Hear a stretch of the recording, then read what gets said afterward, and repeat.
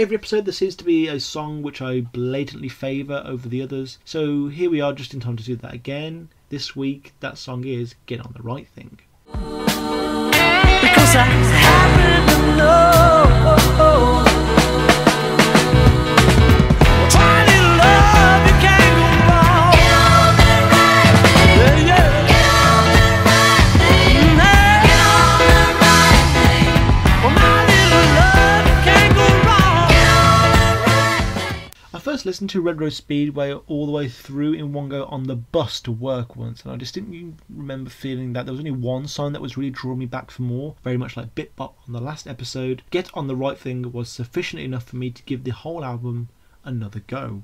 Now, I mentioned this on the last episode, but I really feel like this will be the second to last chance I will get to properly bring up Ram in earnest, so I'll revel in it whilst I can. This song was not written or recorded during the Red Rose Speedway sessions. Like the best song on Wildlife, this song's roots of course begin during the phenomenal Ram sessions. The story goes that after a difficult production of the song, Paul stumbled across the unused tape whilst prepping for Red Rose Speedway, but he still thought it was pretty unusable, or at least wanted to change the vocal. However, it was Denny Lane who eventually persuaded Paul to use the track on the album because of its up-tempo, mass-market appeal. Lane said, "But it's great, I love it. If you change the vocal though, it won't be as strong." The track has all the hallmarks of a fantastic Ram song. Stellar production, a raw, wild sense of emotive chaos, an uncontrollable energy, inventive melodies, and creative studio wizardry on the mix. All this and more go towards helping Get On The Right Thing to boldly stand out amongst the rest of its Red Rose Speedway kin, which definitely seemed to be lacking something special that made the Ram sessions just so electric. The moment the first piano coda comes menacingly into the picture, you start to get that familiar Ram feeling where you know that you're in for something special. One of the first Ram telltale signs of the song is that the song is very aware about not blowing its load too soon. We are doled out slowly these powerful melodramatic smackings of the piano keys that hint at a hidden but imminent approaching force. Then we have that thudding, lolloping bass that slyly builds up over ever-increasing tensions. And then it seemingly releases that tension. We get a rather pleasant little McCartney howl, and he even sings what we would think is the chorus twice. So you may be thinking it wasn't worth all that sexy build-up to begin with. All this has been done in a purposely downbeat manner to make the actual chorus come out barreling twice as hard. It's been a ruse. The structure of verse, chorus and is just as satisfying in its own way because it has a bit more class to the song and is very telling that it isn't just any old Red Rose Speedway track, as this structure gives it a bit more subtlety and guile to it than the rest. It's definitely an episodic song, meaning that whilst it does feel like one cohesive narrative with a beginning, middle and end, it's still made up of several separate elements that are seamlessly brought together. Now this isn't to the extent of something like Uncle Albert, but the same principles apply. But that chorus, wow, that did get me interested, and after I'd listened to the album back the whole way through for the first time, it was this song that I came straight back to, and because of, yes, that fantastic explosion of a chorus. And it's something else. The sheer excitability of this track is unparalleled on this album. It is the zenith of high-octane, sing-along, rocking out with mass-market appeal that Red Rose Speedway was always trying to be.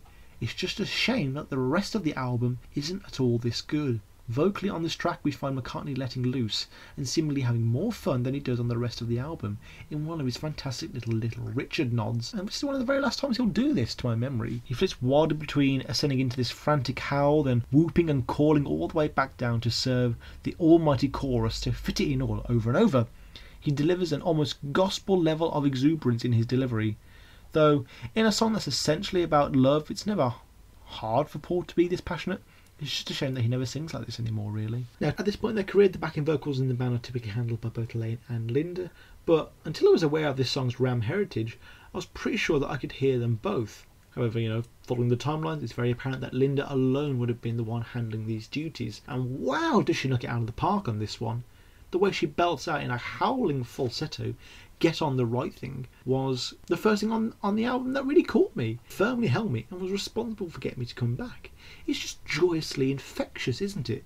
It challenges you not to sing along to it. I challenge you not to sing along to it. In terms of Linda backing vocals, I was initially going to write about how 4 albums in she had already found her niche in the band's vocals, but yeah, she was kicking ass from the second one So many of the musical elements come together in this song, it's astounding. And I mean, it's not even that complicated of a song, just that for such a rowdy track to be so precise and well produced is always remarkable in itself. It has that great banging piano throughout where you can really feel the force behind each whack. You can really tell that he's in his showman mode with this kind of playing, and I love it. We also have that slick and focused McCartney bass line that helps keep up the momentum of such a runaway track. The drums are a great return for me for that wild and crazy Denny Saw that I was so enraptured with from the Ram sessions. There's also these great little claps that really send off the song too.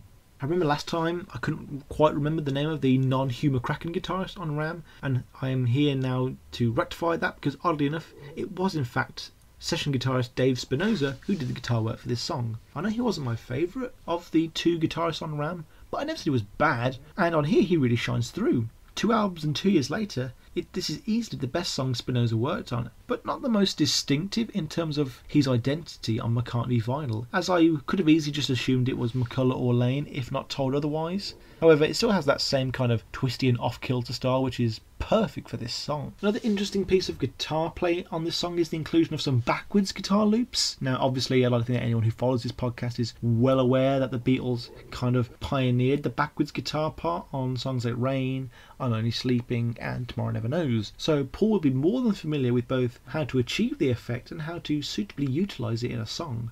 Whilst used rather sparingly, its inclusion in the track is indicative of the playful experimentation and studio mastery within the Ram sessions. It harkens back to the otherworldly nature of the album and it gives the song a mysterious edge. Lyrically, the song is the best kind of throwaway there is. It's harmless, but not because it's on a safe and sappy album, but just because it's trying to be fun.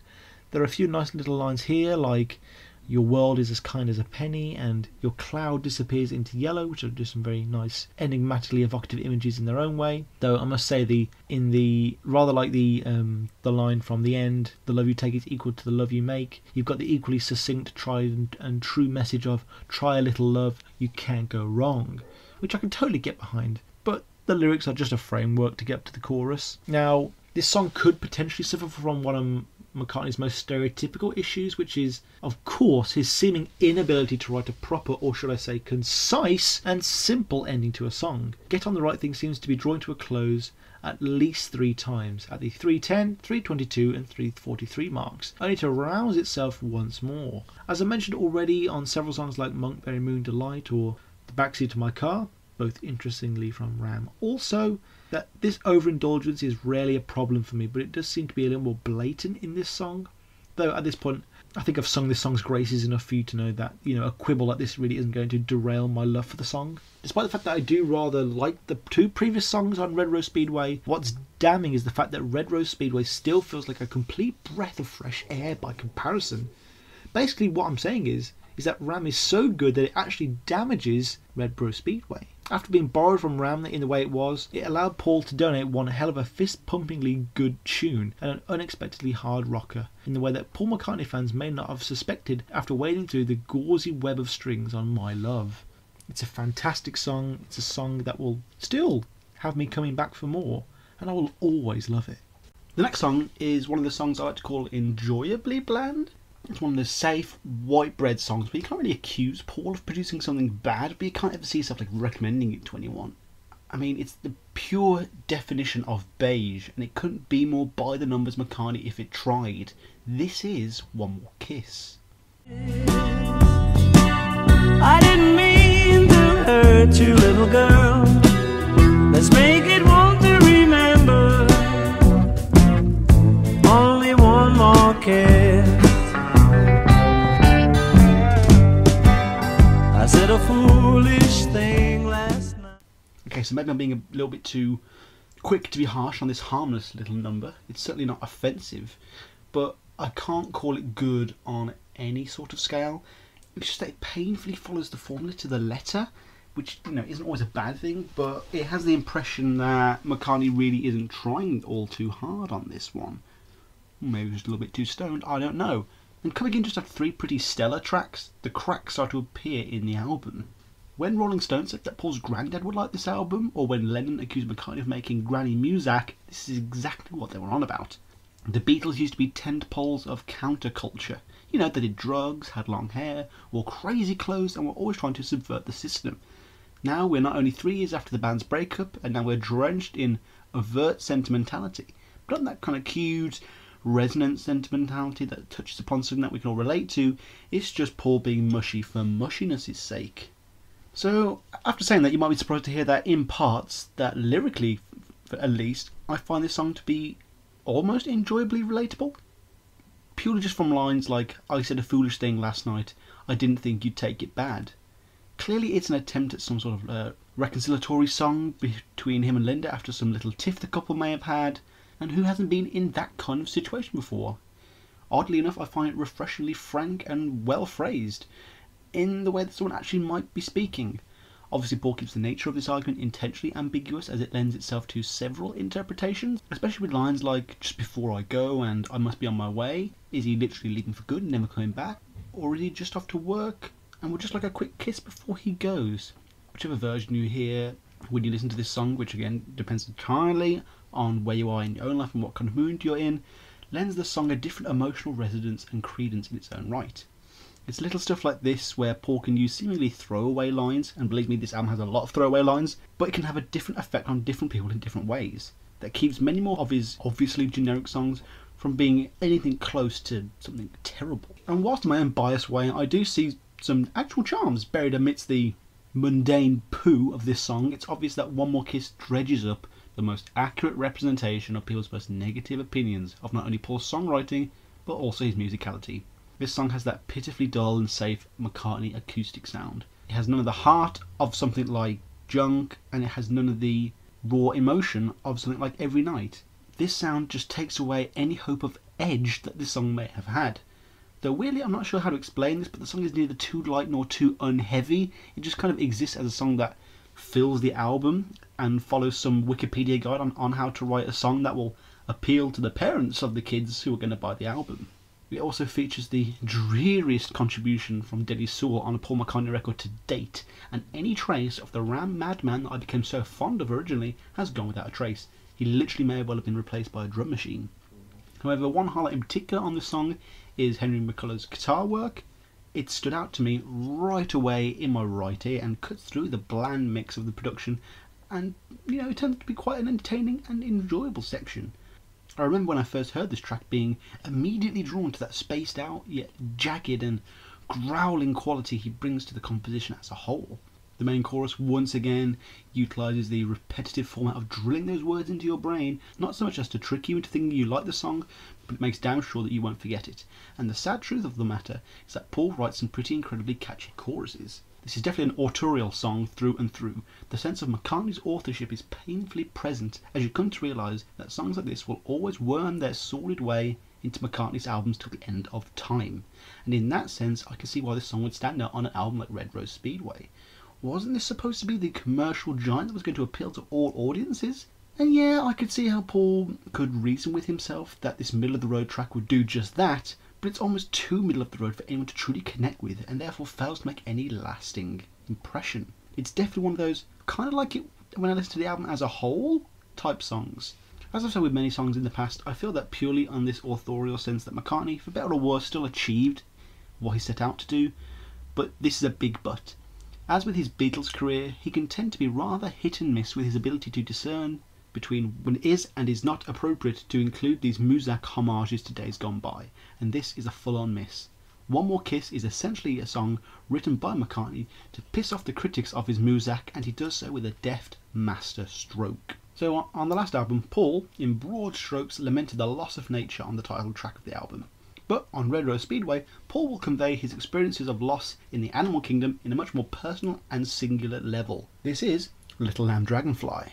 Now, I was always intending to give Little Lamb Dragonfly a pretty damn good review, there was no question of that. However, in my research for the show, I suddenly realised that this song had a much greater significance to this story, and its stark quality as an emotional and stirring song could simply be explained by one little factoid that, until I began researching this episode, I simply did not know.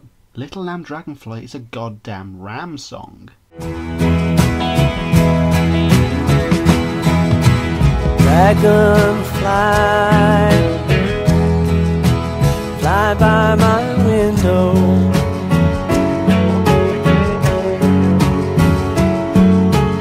You and I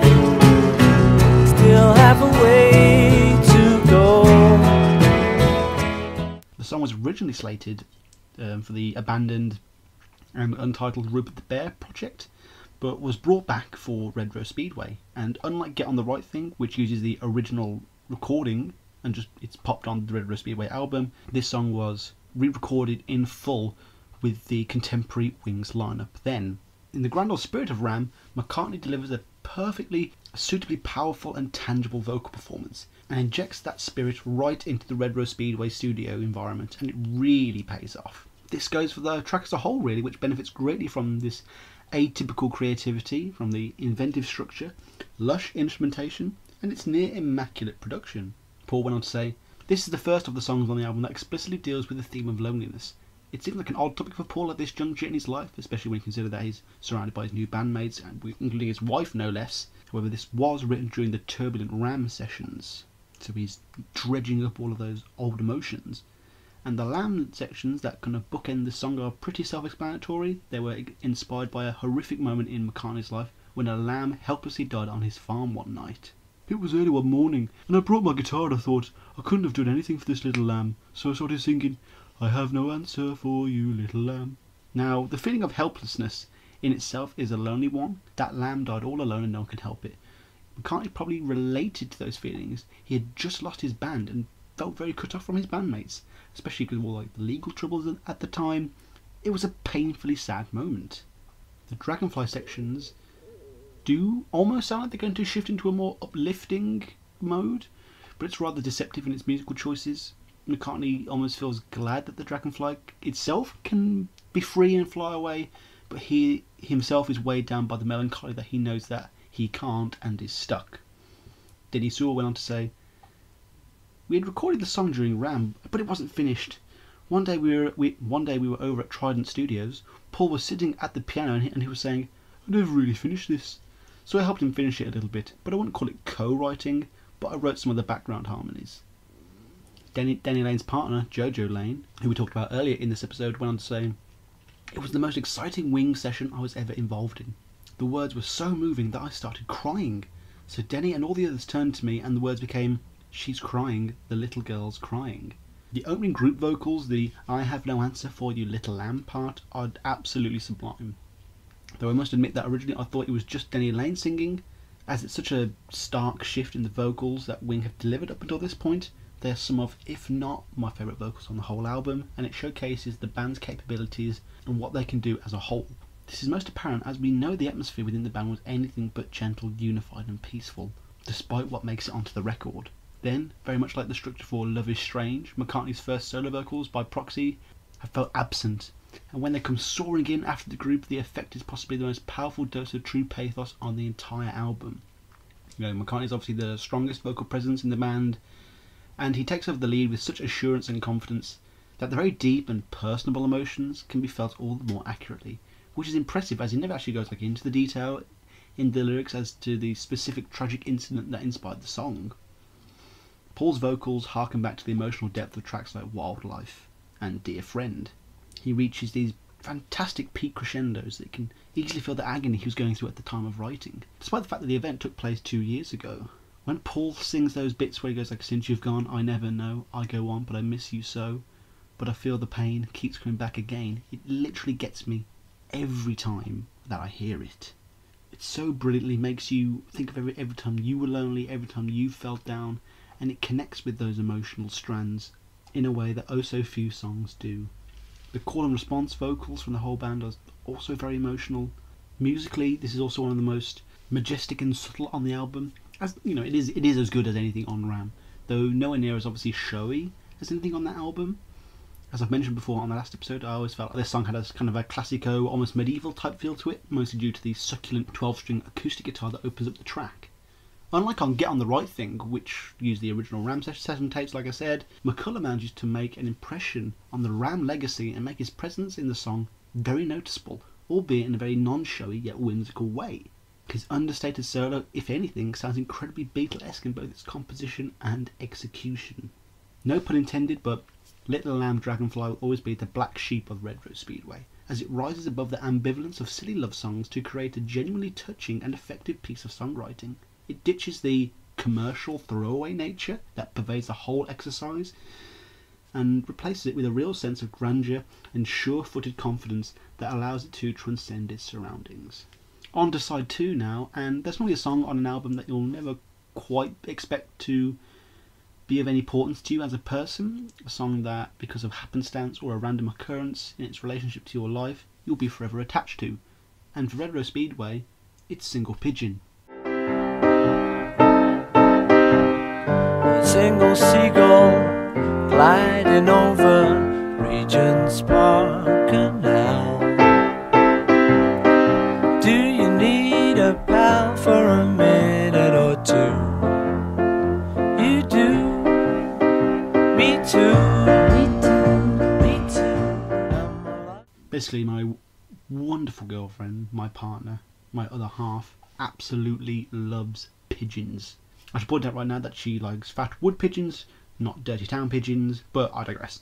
So by the mere name of this song, I decided to pop it on for her one night, and no sooner had she fallen in love with the song's basic charms, I had also taken a similar affinity, though when I first heard the track I simply kind of glossed it over without taking too much of a second thought. But when you hear a song again in a new context, it opens up a whole new listening experiences for you.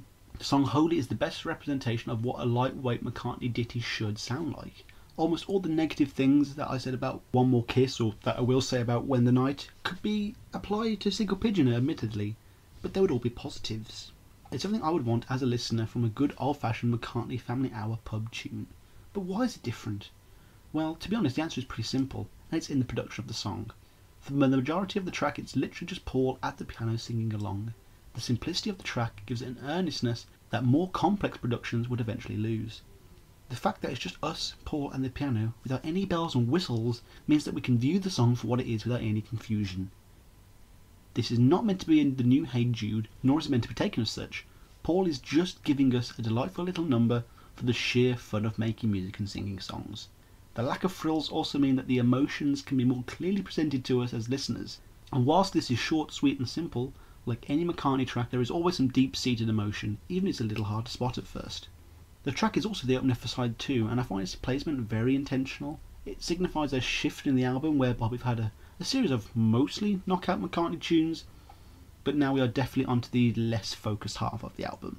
Now we have what was a pretty solid rock album, shifting into what's essentially the McCartney at the piano offcuts of the album.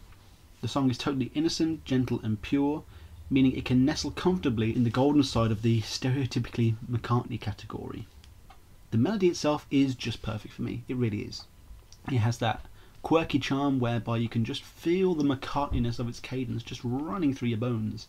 It's a very warm and homely type tune that harkens back to an England that may not even have existed back then, and definitely does not exist now. I'm always happy whenever I know that McCartney is sat in front of those black and white keys, as I feel like it's where he's most at home. It's a song that I can imagine people sitting around a piano and actually singing together.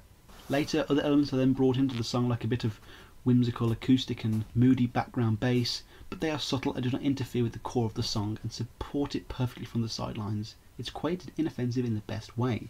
It's another song on this album, and the second in a row where McCartney will muse over the idea of loneliness. Like Little Land Dragonfly, he associates and compares himself to a flying animal. It's obviously a very powerful symbol for him of freedom and defiance that obviously resonated enough for him to recycle it several years later. And fortunately both songs are unique enough and different enough from each other for the idea not to feel overused. Just. The loneliness, however, is based more on feeling lonely despite the fact that you are with someone. In the song, Paul has been sent away and likens himself to the solitary birds he sees around himself. Yes, they are free, but at what cost? The way he expresses to the lonesome bird an offer of friendship is so endearingly tragic, as you know that he's so desperate to find someone, something to be with just so he doesn't feel alone. We know the bird probably doesn't feel lonely, and he's just projecting what he's feeling so that he doesn't seem so hopeless. He then admits that he is indeed the one who needs a pal for a minute or two, and that they are in fact more alike than they know. Perhaps he wishes he could feel nothing like the bird does, but he also loves to feel, so it's easy to make the bird the one who is wanting, and he is the one offering comfort to the needy. It's so raw and expressive, and it's always so warming to see McCartney in these moments of vulnerability, especially in such a cute little ditty like this. Linda's backing vocals, as always, are so very sweet and retains a lot of the beauty of something like I Am Your Singer without making it a duet. These are very soft and sweeping backing vocals that blend so wonderfully without taking away from the power of the message about loneliness, but also hints at the idea that you may indeed always have someone who actually cares about you even if you can't see them.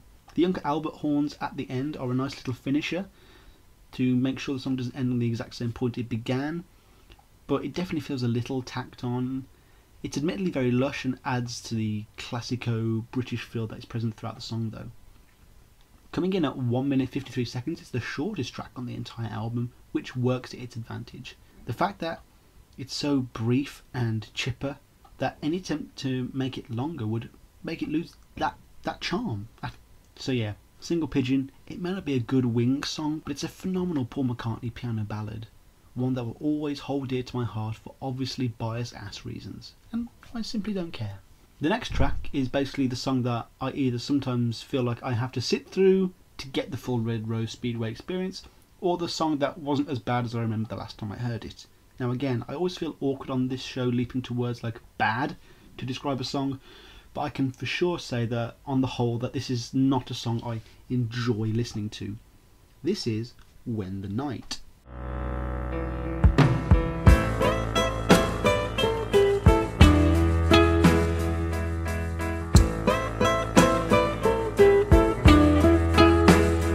Well, the night was beautiful and mellow. I remember listening to this song for the first time, and to this day I can oh so tangibly remember the exact thought process I was going through when I was listening to it. I was sat there watching the cars go by, and I heard Paul singing in those luscious tones, "The night was beautiful and mellow," and I knew Paul would not be able to help himself but instinctively ensure that the next word would be a rhyming word that would indeed be fellow. And I was right, I called it.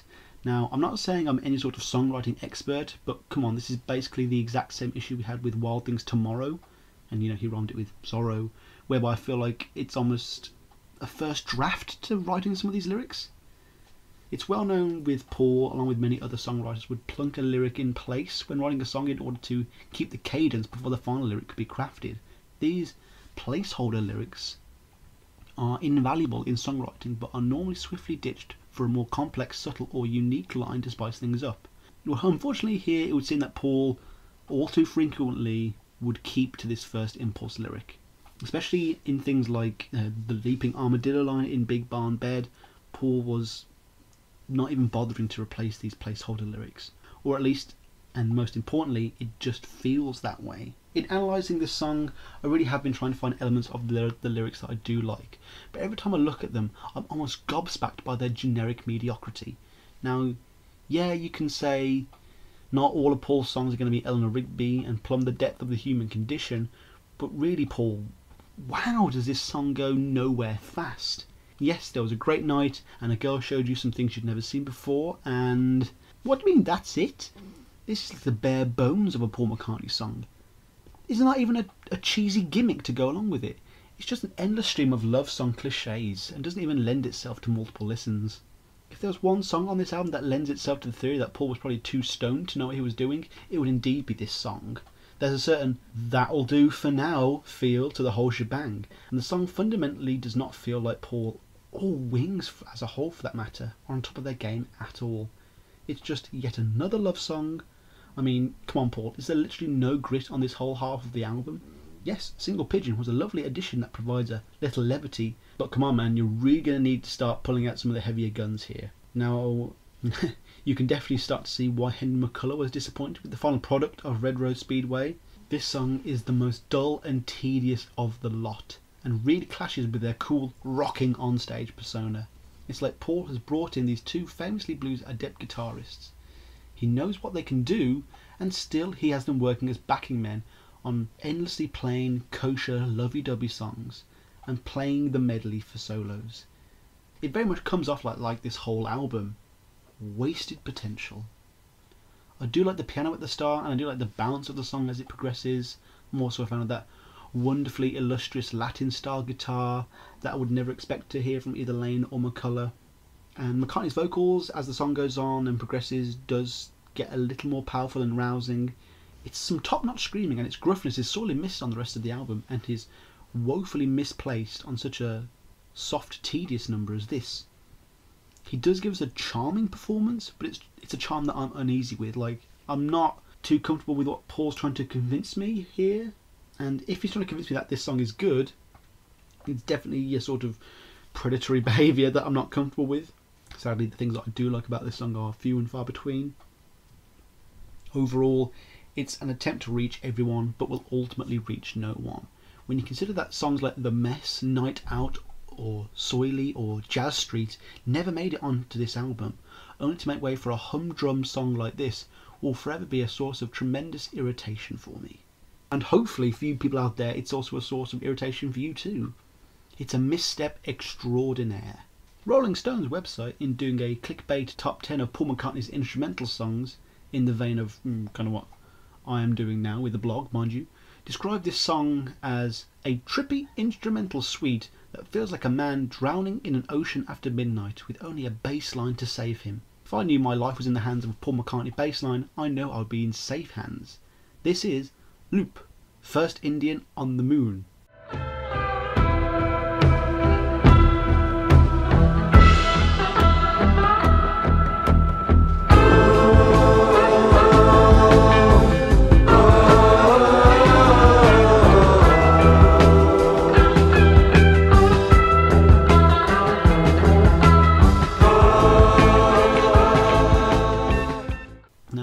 For a fact that most people are either entirely indifferent towards this song or simply relegate it to a song that sounds pretty good in the background when you're stoned.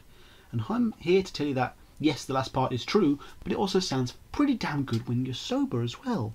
No, honestly, it does. This is not a McCartney 1 instrumental that I'm going to rag on. This actually has a bit of inventiveness to it. Now, for you eagle-eared fans out there, you'll probably notice that Loop, First Indian on the Moon, really does not feel like a McCartney song or a Wings song. So where does this radical change come from? That was, and why is this on the commercial Wings album?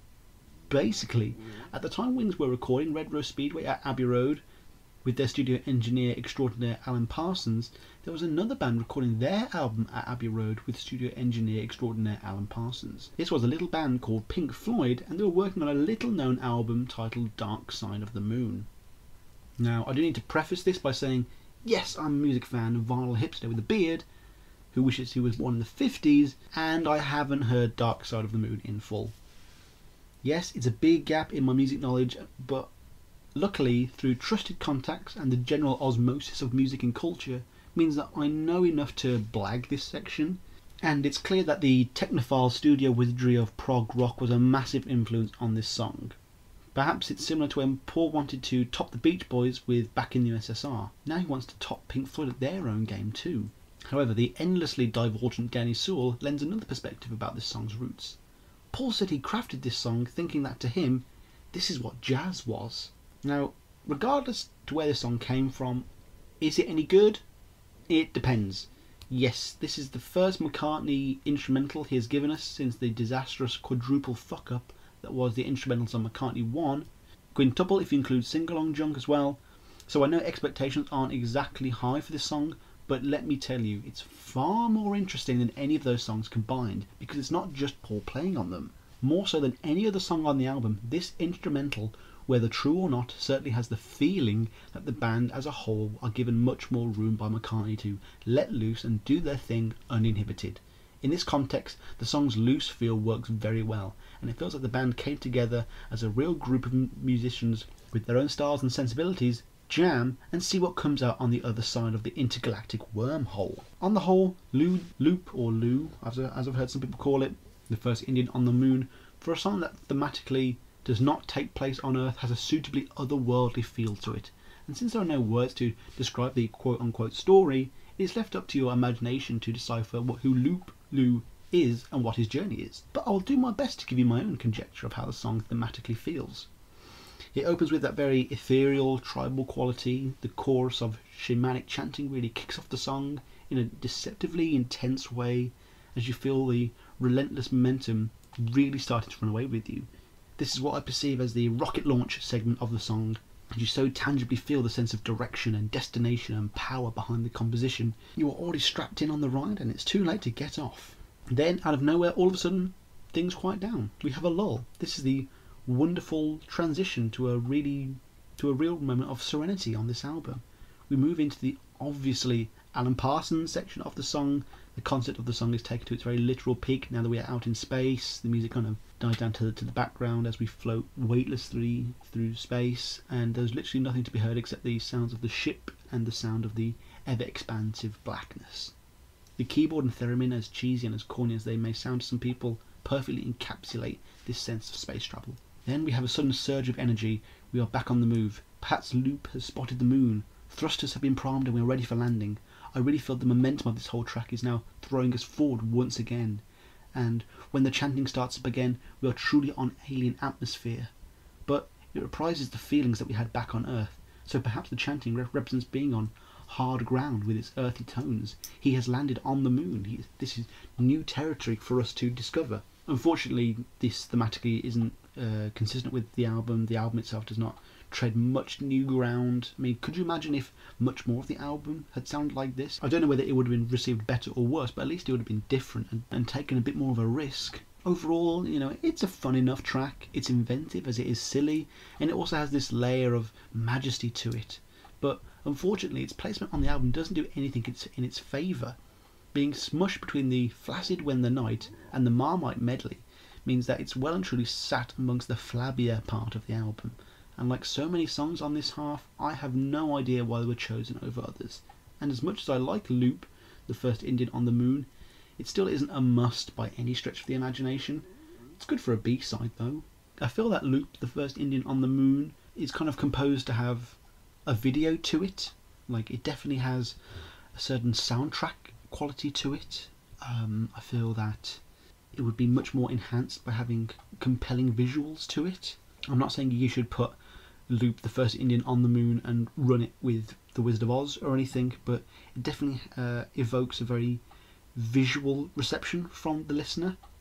And the parts where it has moments of serenity and parts where it's incredibly tense would work very, very well with its soundscape.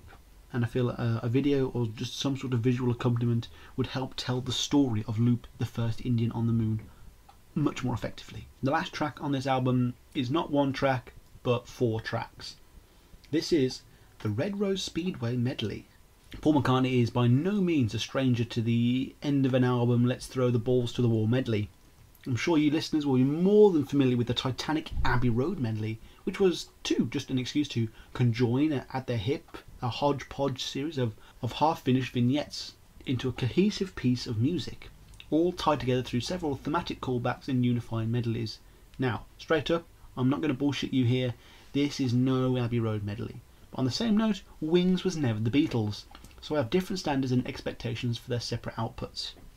Now, whereas the Abbey Road medley was much more of a last hurrah for the Fab Four lads, this medley seems to be much more of an attempt to scramble around and find some way of ending this frustratingly awkward album. Now, unlike the Abbey Road version, the 4 songs that were included on the Red Rose Speedway medley were all written by one person and were all written during the session, so they weren't like brought back with a certain sense of nostalgia. They all seem to be kind of not written with the expressed intention of them being used in a medley, but they all seem to have the same brevity and lightness that would facilitate them to be included as such. They were never a part of the unreleased original double album, and at a first glance it seems so bemusing as why it exists in lieu of simply putting one of the 10,000 songs that never made it onto the album instead. Is the medley better than The Mess, or Night Out, or Jazz Street, or Soily? Definitely not. So it's just confusing, the whole production of this album really. It's more likely than not that the medley was created as a reaction by Paul to EMI refusing to release Red Rose Speedway in its original double album format. Is this Paul, again, simply not knowing how to solve a new problem without applying an old Beatles answer, or perhaps is it him trying to clear the slate of Red Rose Speedway, trying to strip it down in the best way possible and exercising the demons of the studio experience by creating something new, fresh and quick to top things off? It does seem to be a very similar attempt at recreating the genius that was collating a bunch of unfinished songs and giving them new life. As Denny Sewell said, Paul got these songs that he'd liked, but they weren't really finished. We recorded the tracks separately and then they were mixed by Glyn Johns. Basically for this section I'm going to review each of the songs on its own merit quickly and then kind of come together at the end to look at the whole piece as a whole to see if it's better as one unit or the sum of its parts.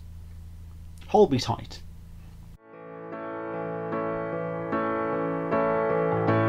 I've waited all my life for you. Hold me tight. Take care of me and I'll be right. Hold me tight. Hold me tight. When I first saw this song on the track list, I was very excited to hear him have the balls to do a Beatles cover on his new Wings album. But we got this track instead. No matter though, as Hold Me Tight is a perfectly serviceable part of this kind of melody. It does kick things off with a nice little jaunty sway where you know bop along to it merrily enough, and I do find myself regularly being incredibly naive and apologistic and simply going along for the saccharine ride that it is. But the truth is that this song really doesn't hold up to any sort of long-term scrutiny. The piano intro to me also sounds dangerously similar to the opening of Maybe I'm Amazed as well. And one of the main negative aspects of the whole medley, really, is that despite the Wings' reputation as a badass live rock group, it's all clearly just built around McCartney at the piano on his own. I mean, a medley would have been the perfect place to allow all the band members to take a real stab at adding something a little more diverse. I mean, if this had more of an electric guitar rock focus, this could have been a mainstay of their live performances. The reliance on piano is also another smoking gun that McCartney was just not collaborating, and that the whole album was in a rush at this point. It suffers from as does most of the medley, a severe case of lackluster songwriting. I think that every single word that can possibly rhyme with tight is ultimately used in this song, and again it has that severe overuse of repeat the chorus to mask said lack of lyrics, which due to the nature of the medley could have been sidestepped either by making it shorter or by adding another song, anything. Come on, Paul, we know you could have whipped up another song in an afternoon. Once again, the guitarists of Wings are relegated to the land of playing the medley for the solo, which always leaves a sour taste in my mouth. Lazy Dynamite. Lazy dynamite. Oh, lazy dynamite. Oh, lazy dynamite. Oh, lazy dynamite. So we go from mediocre to just flat out meh for our first phase shift onto the second song of the medley. I do like this one, but fuck me, is it so clearly what people talk about when they mention the banality of Paul's writing at this time. I'm not sure whether it generally does have the most generic lyrics in the medley, or whether it just feels that way. But when you have lines like, do you know that inside there's a love you can't hide, so why'd you fight that feeling in your heart? How can you do anything but roll your eyes at Tosh like that? Again, if the album wasn't chock-a-block with this kind of thing, then maybe it would be a bit more forgivable, but now it's just getting boring. Lazy Dynamite? More like lazy songwriting. One thing has to be said though about the whole medley, and on a song as mediocre as this, it feels like the best place to mention this is that the vocals, both lead and backing for the whole medley, are top notch. And not just, these are just good singers anyway, it's like they knew that the music wasn't up to standard, so they were going to make damn sure that it was at least sung perfectly, and it is. The same can be said for the production as a whole really. Despite a general lack of George Martin, the production of these songs and the mixing by Glyn Johns is top tier stuff, with Paul himself really coming into his own. We've seen from the past few episodes his growing abilities as a composer, arranger, producer, and without them this would have definitely fallen flat on its face in an instant. The production of the medley with its perfect use of layering, the way it blends four varied tracks differently and seamlessly, and arranges it in such a way where it actually does feel like a semi-genuine journey, albeit a tried and tested one, is the perfect mask that it needs to cover the fact that the four separate songs, for the most part, are not all that amazing. There's a very kooky little country flair in Lazy Dynamite, with Denny Lane adding a bit of harmonica, but it's again, this is just surface veneer to distract you from an otherwise very bog standard piano tune. What I do like at the end of it is the do do do do do do do little transition into the next song. It's wonderfully silly and doesn't take itself too seriously, which is what the medley like this really needed. Then we jump into Hands of Love and things start taking a turn for the better.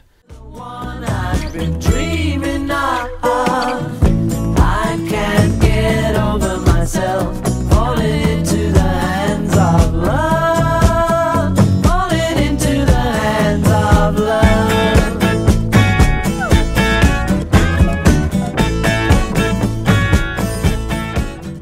And I'd rather be late than never. So after, two generically plinky plonky piano ballads from Macca, we shift gears into a wonderfully up-tempo and jivey section.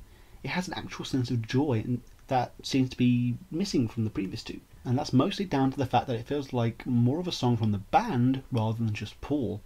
It's a very adolescent type of song, rather like the backseat of my car, and it delivers the same sort of youthful exuberance to the whole affair with an optimistic romp. I like that it does attempt to shake things up by bringing an acoustic guitar sound into the mix. Not only does it create a different texture for us to absorb, but it just breaks up the monotony of the sound.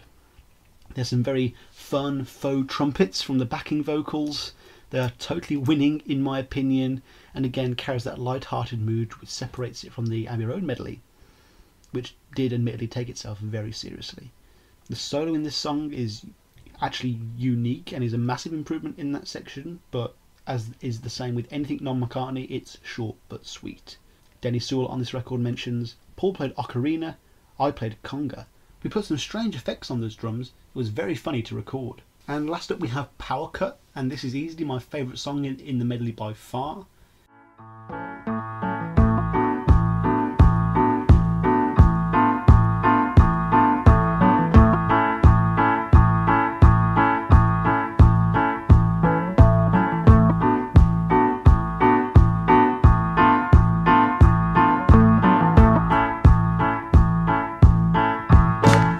Maybe a power cut.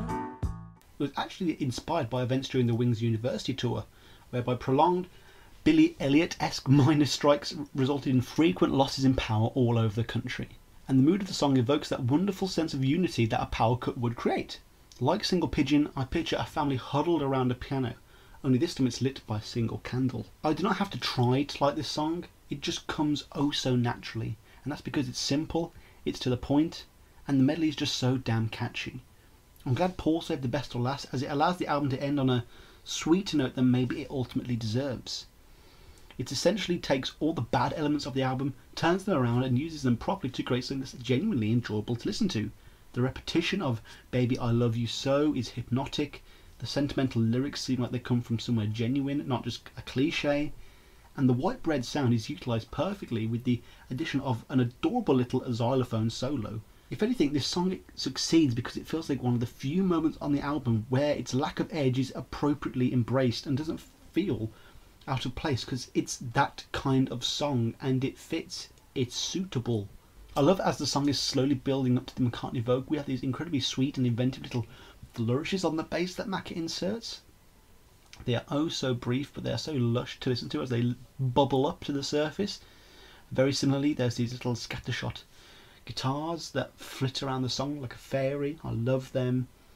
You know when someone says a book is very readable and it comes across as an obvious thing to say? Well, this song kind of works in the same way. It's very listenable. Then at the end we have the reprisals of all the signature tunes of all the previous songs, with some in the forms of some callbacks, rock solos to the main riffs at the end of each song. They are formulaic, but those are ineffective, like I say, in the sense that you really feel like you've been and gone on a journey and you are now coming full circle. And that's the medley. As you may have heard from my individual reviews, it's hard to give a definite stamp on the whole experience because it seems very random. Yes, it does flow, but it's not consistent, and it has many varying degrees of highs and lows. But I don't know, I think I can say I do enjoy the medley as a whole than I do its separate components. I remember talking to my friend Maurice, who hopefully will be joining us on the show in a few months, and we were talking about how originally I pretty much liked the whole album bar the medley, but whether it's due to overexposure which has warped my impartiality as a critic, whether I've simply seen it from a different angle, I now cannot fully commit to saying that I don't like it. I could dare say I probably like it a whole lot more than he does now. It's not even one of those it's good just on the album type moments either, as I purposely put this on my iPod yesterday as I did some hoovering around the house. If anything, it's a wonderfully cheesy way to spend a 12-minute period. In fact, Red Rose Speedway is a wonderfully cheesy way to spend 45 minutes. Overall, this is not a bad album, but I don't find it hard to see why other people call it a bad album. It definitely has its charms, and it definitely has its faults. What we learn from this album is that Paul is still taking risks and constantly changing his sound, albeit in small baby step ways, but to make sure that whilst he is also trying to please his audience, he's never trying to pander to them, and ultimately bore himself in the studio whilst doing so. Also, I need to make a point about songwriting in this one before I go. I know, I'm the vocal element here, I'm the one who's been doing all the bashing of things like When the Night and the medley, but would it be impossible to consider that Paul may simply enjoy writing simple little songs and take a break from writing the next Eleanor Rigby every now and then? I mean, we know Paul never makes music he doesn't like, and he has some pretty wide and far-reaching tastes. So what may be perceived as arrogant stoner writings may just be an attempt to strip things back and not complicate things. Perhaps he thought an album that was too heavy on themes and emotion would not be the breakout commercial hit that he desired. Overall, Red Rose Speedway was an album that I initially was not moved by at all. But after several re-listens and re-listens and re-listens, certain elements began to ultimately shine through. It's cute, it's endearing, it's impressive as it's Paul kicking up his feet and just giving us some warm, fuzzy music. Nothing more, nothing less. It's not going to plumb the depths of the human spirit. But that being said, the significance and badassery of tracks like Get on the Right Thing and Little Lamb Dragonfly cannot be underestimated. Maybe Paul just needed to knuckle down and make something that would, instead of being a slow burner, create something that would be more likeable instantaneously. And I guess that leads us perfectly into our next episode. To wrap things up, we have a little feature here simply titled Cannon Fodder, where I'll be attempting to pick the best of the best from these McCartney albums, so we know what's the fastest and quickest way to understand what's going on at any point in McCartney's career. This will be a little journey, a little playlist of the essential songs you will need to know. We will then have the ultimate McCartney canon, and who knows, maybe this list in the future will be all people need to get interested in Macca. So what songs from Red Rose Speedway are we going to be keeping today? I'm going to go with My Love, because essentially I am a slave to popular opinion to some extent, and I'm a sucker for any Macca piano love ballad. And if you end up resisting them, you end up doing more damage to yourself anyway. And I will always have that connection with this song on the Wing's Greatest album as well, which goes back many, many years for me. We're going to go for Little Lamb Dragonfly, purely because never has a song gone so fast from my ambivalence pile to my classics pile simply after one re-listen. It's easily the most inventive and stylish and luscious track on the album. It's borderline perfection, really. And once again, it reinforces my Ram biases. Speaking of Ram biases, we're also going to have Get on the Right Thing. Of course we are, because this is the song that proved how badass Linda truly was. And this song in many ways actually allowed this review to take place the way it did in the first place. Just resist that chorus. And lastly, I'm going to throw in Single Pigeon, mostly because I love my girlfriend and she would murder me if I didn't put this onto the list. But in all seriousness, it's a very charming song. I simply couldn't resist. The moment I heard it, I knew this is going to be one I will remember forever. Thank you, folks. Thank you once again for listening to Paul or Nothing. I know this episode has been a long time coming. So long, in fact, that I've already written and recorded the next episode of Band on the Run. And I'll save my excuses, like I say, for that episode. I hope you're enjoying the show. I really feel like we've gotten a nice little groove here. Things feel far more natural all the time, and I can't wait to see where this show ends up going. And I'm just so thankful for all the support I've had thus far. You people know who you are. But after Band on the Run, I am going to be trying to have as many guests on the show as possible. So that should also be pretty damn fun too. The last bit of admin and I'll let you go. Please write to the show. Whether you disagree with anything I've said, if there's anything you think I've missed, whether you shared an acid trip with Paul, or if you're the Ram from the cover of Ram, or whether you simply like the show and wish to rub my tender ego, please contact us at paulmccartneypod@gmail.com. Subscribe to our YouTube channel. Either look up Paul or Nothing or Paul McCartney Podcast. Give us a like, a comment. You know the drill. Please drop us an iTunes review. I cannot stress this enough with you people. If you really like the show and you want to help us out in some way, then please do this. This is the best way for us to get that exposure. And last but not least, by the time you hear this podcast, our blog in its bare bones placeholder form is now likely to be up and running. You can find all the episodes there, as well as all in the future you'll be able to find all kinds of McCartney based articles that I will be writing, and that will be at www.paulmccartneypod.wordpress.com. That's www.paulmccartneypod.wordpress.com. Oh, okay, I think I can hear the outro music playing already. Look, I've had a brilliant time talking about this album, folks. Please go back and revisit it. I certainly had fun doing so. I don't regret it. Look, just have fun, stay safe, God bless, whatever, and keep listening to Paul McCartney, folks. See you next week.